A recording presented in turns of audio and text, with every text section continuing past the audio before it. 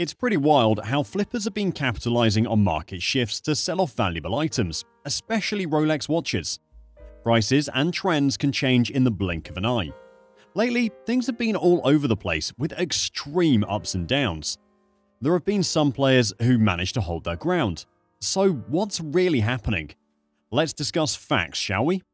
Before things slowed down, the watch market was going wild due to imbalance in supply and demand, the crypto frenzy, and supply chain issues. Watches like the Rolex Daytona were sold for almost double their retail price.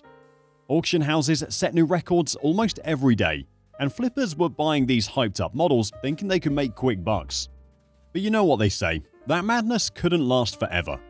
With buyer fatigue setting in, the collapse of crypto, inflation, market uncertainty, and too many sellers flooding the scene, the watch market was hit with what they're calling its correction phase. Things are cooling down after all that craziness. You've probably noticed how the market has been all over the place lately. It's been quite the rollercoaster ride, right? Let's dive into why this is so fascinating. So picture this. There was like this huge craze around flipping Rolex watches. People were snatching them up, not just to wear, but also hoping to cash in on the craze. Waiting lists were ridiculously long, and the prices you could sell them for were sky high. It was like the Wild West in the world of watches. Now, why did all of this happen, you ask? Well, it was a mix of factors. From interest rates to the fear of missing out, it was the perfect storm. And then COVID-19 hit, leaving its mark on pretty much everyone. With the pandemic expected to stick around for a while, getting economies and people's budgets back to normal wouldn't be a walk in the park. And guess what? Rolex was thriving amidst all this chaos. Here's the scoop. The value of gold became crucial in this scenario. Rolex used tons of high-quality gold to craft their watches, and here's the thing. Gold tends to do well when the economy isn't doing well. It's been true during wars, recessions, depressions, and tough economic situations. Even during the past flu pandemics in 1918 and 1968, the price of gold went up. So, when most countries were struggling with their economies, impacting things like stocks, bonds, forex trading, and other investments, gold in some markets stayed strong and even thrived. It's kind of like the golden lining amid economic storms. You know, it's interesting to think about why people still had their eyes on gold Rolex watches even during a pandemic. Well, there was this craving for assets that stood strong when times were tough. While some investors could afford to hang on to their investments for another year, others couldn't bear the losses and opted to sell them off swiftly.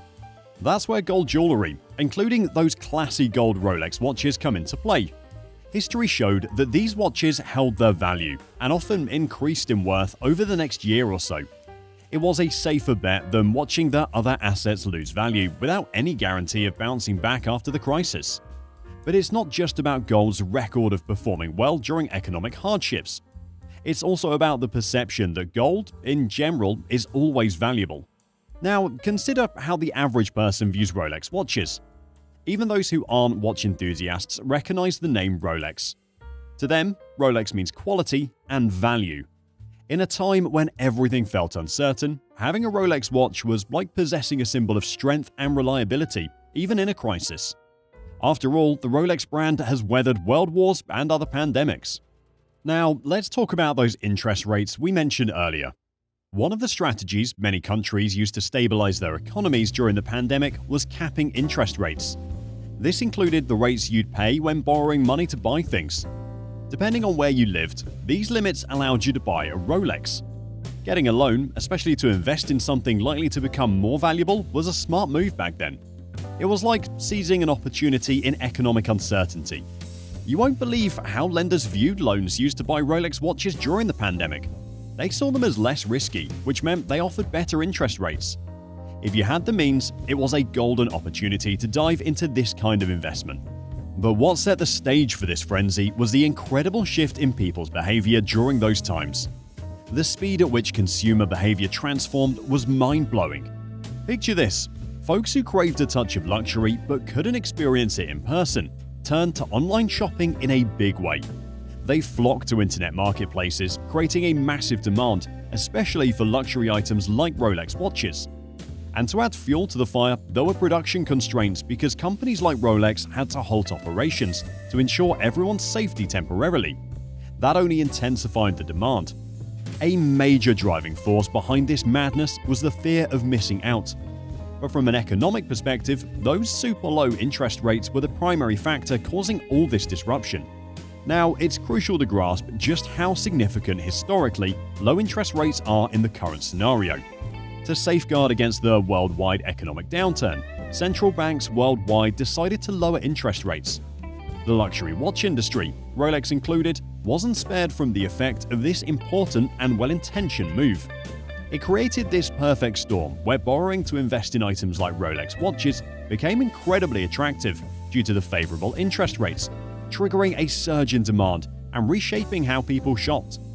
It was a whirlwind of change that truly redefined the market dynamics during those times.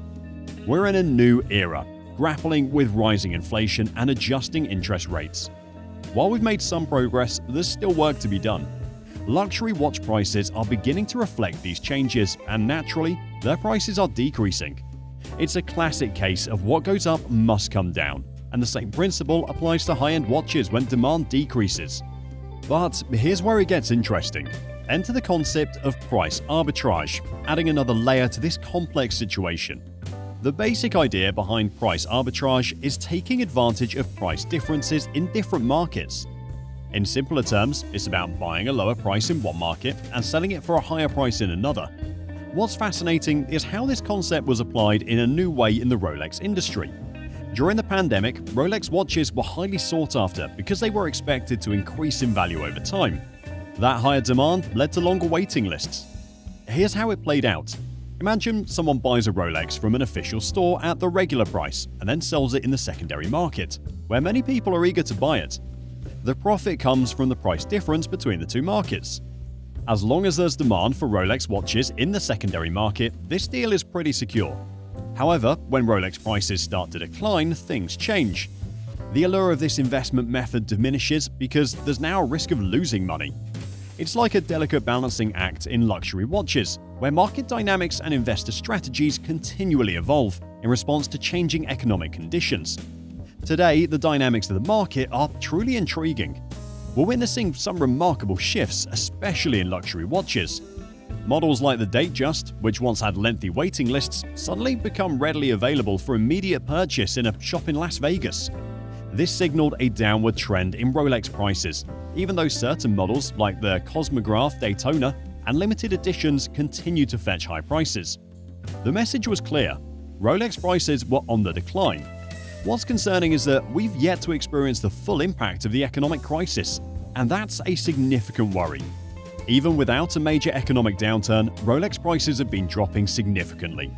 History teaches us that during tough economic times, price declines might be even more substantial. That could discourage buyers and sellers from engaging in the market. The factors shaping these dramatic price changes in the watch market, especially in the luxury segment during the pandemic, are multifaceted. Currently, low interest rates and the concept of arbitrage played pivotal roles. However, it was also about how people behaved. The fear of missing out and the challenges in producing enough watches further complicated the situation. It's a complex interplay of market forces, investor behavior, and supply chain issues that have contributed to the fascinating and ever-changing landscape of the luxury watch market. Make sure to stay informed, whether you're a flipper changing your strategy or a buyer